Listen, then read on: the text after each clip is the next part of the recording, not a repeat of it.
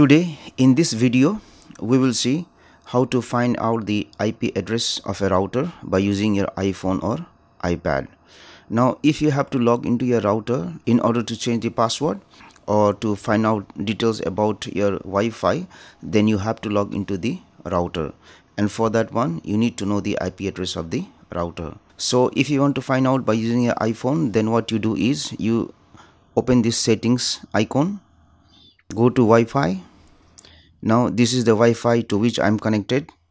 I will tap on this icon here, and if you see at the bottom here there is a router, and this is the IP address of my router. So in this way you are able to find out the IP address of a router by using your iPhone or iPad. Thank you for watching this video. Please like and share this video if you found it helpful. Also click on the subscribe button and hit on the bell icon to get the notification of our latest videos for free.